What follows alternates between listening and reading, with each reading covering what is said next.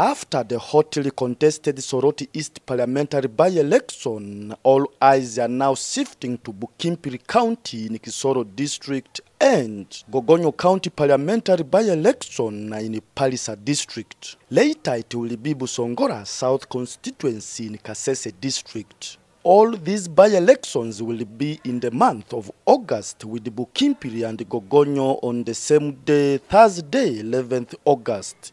Tulinayo meeting encha nenenyo.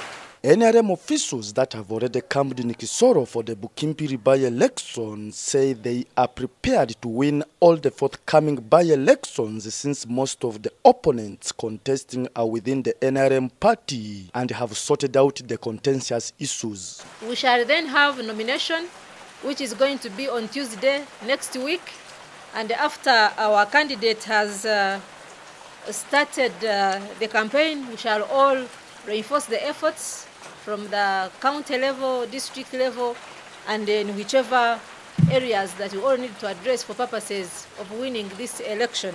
I believe that we are going to win. The ground is already set and we are very prepared, and of course having a background that Kisoro district has always been NRM, we believe that the flag bearer will still come out as the winner.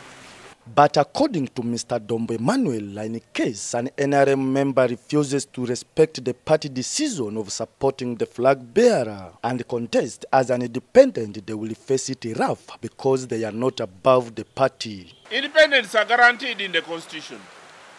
For us, we shall wait on the day of nomination to find out whether there will be an independent. But in Kisoro, there is no independent who can be bigger than the party. In Bukimbiri, there is no independent who can be bigger than the party. In Soroti, there can't be an independent bigger than the party.